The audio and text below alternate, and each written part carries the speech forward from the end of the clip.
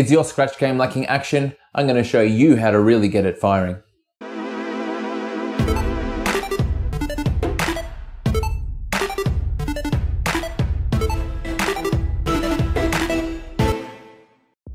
So far in our Scratch tutorials we've covered some basics, but in this video we're really going to step it up and introduce some features that are much more like a game.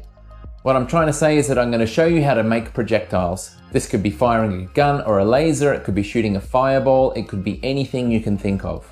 Best of all, I'm going to show you how to do it in two different ways. Let's begin.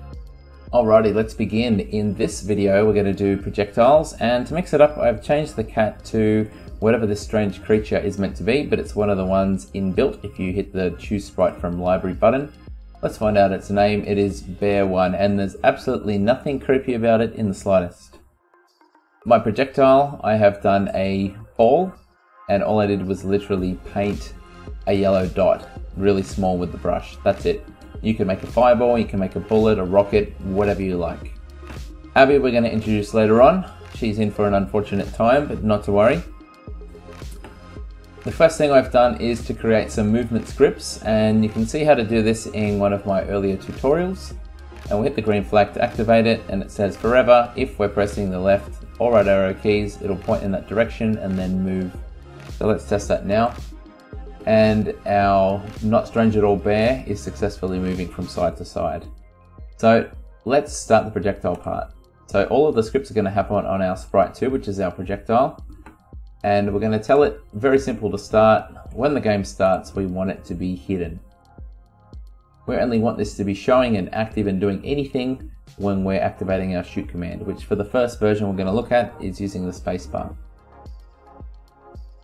So let's put that in now. Let's come to events and say when space key pressed, and then come back to control and say create a clone of myself.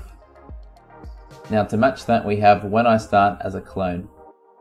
And just to explain what we're doing, this is copying professional programming, which is quite often object orientated, where you have a template or class and then you create instances of that. And that's what we're going to do here. We're going to set up the same script and then it can make infinite versions of itself. Back in the earlier versions of Scratch, before we had this, if we wanted to be able to shoot lots of these, we would need to have the whole sprite and the script repeated over and over, as many as we wanted. And it was really inefficient and a really big pain, so it's a really good improvement that Scratch has brought in with Scratch 2.0. Okay, when it starts as a clone, let's start programming this. So what we want it to do is to go to character 1, because it's going to fire out from there. We're going to get it to point in the direction that character 1 is pointing. So instead of being a fixed 90, we're going to go to sensing. And then down here we have exposition of Abby, but we're going to change that to direction of sprite 1. Now we can tell it that we want it to show. And then we'll get a repeat until, and we might tell it until it's touching the edge.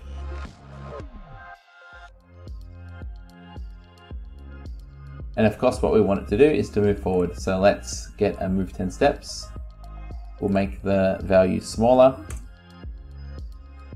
And finally, to finish it off, we'll come back to control and we will delete the clone. So when we hit the spacebar, it makes a new version of itself, which goes to the sprite, points the same direction as it, shows, and then keeps moving 5 steps until it touches the edge, then deletes itself. Let's test this. My character still moves, and now I hit the spacebar. My projectile comes out and deletes itself. So we've successfully made the most basic version of what we're doing. Let's step it up a little bit. Let's come to sounds. Let's get the pop sound. We'd probably want it to pop around here as we're shooting. Test that. Excellent. That's actually going to be pretty annoying for the rest of the video, so I'm going to get rid of it, but you've seen how to do it. We do have a slight problem here in that if we hold down spacebar, it will spam it and they end up too close together. So we're going to put in a script that will help us slow down the firing rate. And we're going to do it on this one here. So at the moment, no matter what happens when we hit the space key, it creates a clone of itself. What we want to do is some checking to make sure that they've released that button before it fires the second time. So it's actually really simple to do this. Instead of telling it to happen automatically when the space key is pressed, we're going to come to control and we're going to say wait until, and then we're going to come to operators and click the not, and then back in sensing we're going to go to key space pressed. So when we press the key, wait until we're no longer pressing it, basically we've let go, and then create the clone. Let's test that. Single presses work as you would expect. If I hold it down, nothing actually happens at all until I let go of the button, which means I can press fast and it will fire as fast as I like, but there's no cheating to be had here. Excellent. Let's step it up again. I actually completely butchered this, but it should be quite entertaining. I added a second costume to the bear to make its mouth open up, and to edit it the way I wanted to, I needed to change it to a bitmap, and that made it really ugly, but that's fine. I've pivoted the head back and I'm going to get it to shoot out of the head. We're going to make our changes here on sprite 1, and we're going to tell it at the start to make sure it's on costume 1, and then when it receives a message, to change the costume and then change back a split second later. So message 1 we're going to change to something like fire, and then when this happens it's going to switch to the second costume. We might make it wait a fraction of a second, maybe 0.2, and then we'll get it to switch back.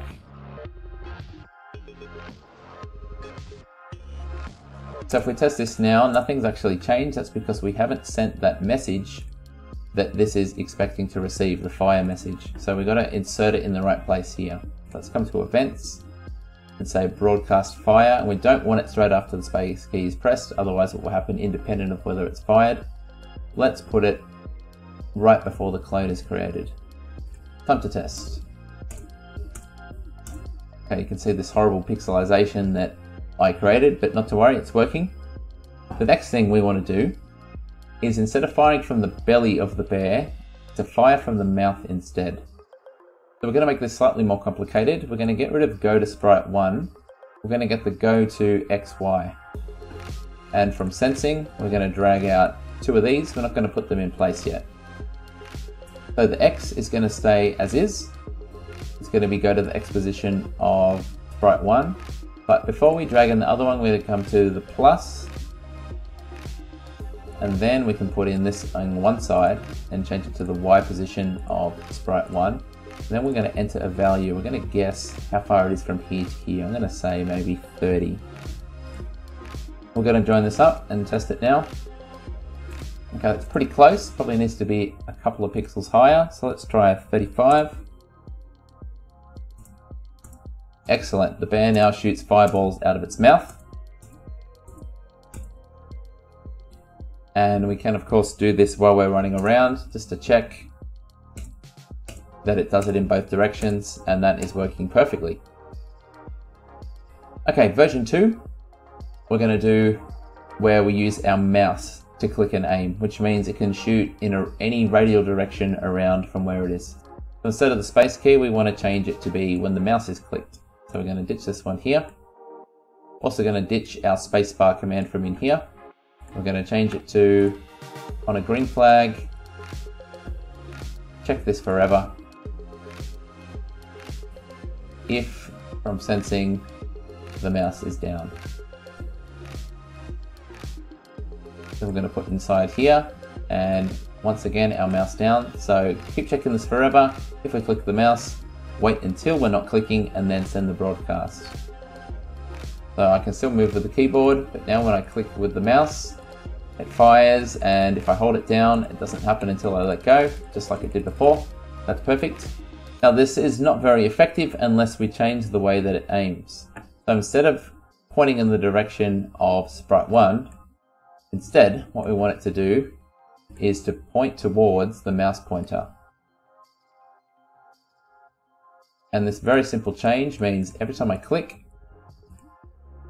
it's gonna face in that direction. Now it does look a little bit strange if it comes backwards out of its mouth, but hopefully in the game you'll be facing the way that it was going.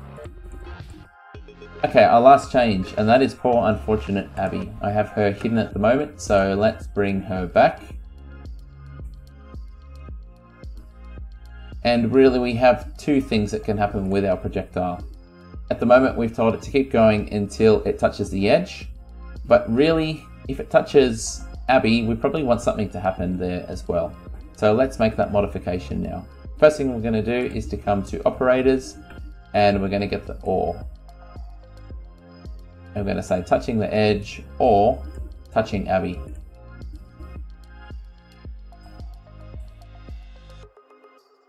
Just to test that, if I fire in this direction, when it hits her it stops. If I fire up here, it goes past her and it stops. So far so good. Now what if we want something to happen like getting a point or making Abby disappear?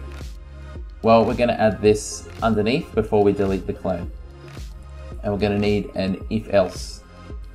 We know that it'll never get to this part of the script unless it's touching the edge or Abby. So what we're going to do is to duplicate this and put it in here. So after it touches the edge or Abby, if it did touch Abby, then we'll get something to happen. Otherwise, we'll just get it to hide. So let's put delete this clone inside here. If it touches the edge, it just dies. But if it comes over here and touches Abby, now it gets stuck there because it's waiting for us to tell us what to do because this bit's empty. Let's do another broadcast. And we'll do a new message and we'll call this one, sorry Abby. Then after that, we can tell it to delete. Now we'll come over to Abby and we'll say, when I receive, sorry Abby, and then whatever we want to happen. So perhaps we'll import a sound for this one. We'll come up to the sounds tab and we will open up the ones that are inbuilt to Scratch. And we'll get it a sneeze, why not? Delete the pop. Okay, now back in our scripts, that will become available. And then the last thing we'll get her to do is to hide.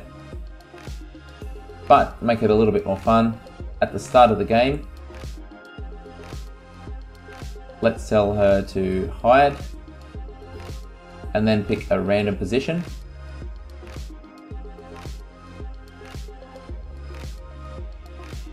And then to wait a random amount of time. Not too long. Probably not too short either. And then we'll get her to show. Abby disappears. I can run around. And there she is. Two! And that is ridiculous, but it works exactly how we wanted it to work. Hopefully you find this pretty useful. There's two methods here, so this should apply to a variety of games. Well, I hope this video helps you with your Scratch game. Over time, we're going to cover many more concepts and features that'll turn your game from average to a world beater. If you have a request, please leave it in the comments. Thanks for watching, and I'll see you next time. G'day, it's Michael again. If you liked the video, then please click like. If you want to see more content like this in future, click subscribe and make sure you click on the bell to receive every notification. If you really want to support the channel and see exclusive content, become a patron. Visit my Patreon page. See you next time.